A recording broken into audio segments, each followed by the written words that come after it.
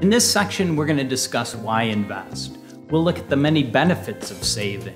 We'll look at the time value of money, why it's important to start investing now.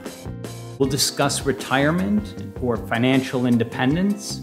We'll look at the factors that go into determining when you are financially independent and when you can stop working.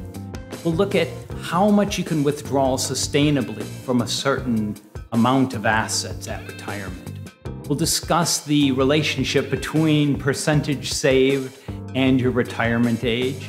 And then we'll discuss the benefits of investment accounts versus other types of saving.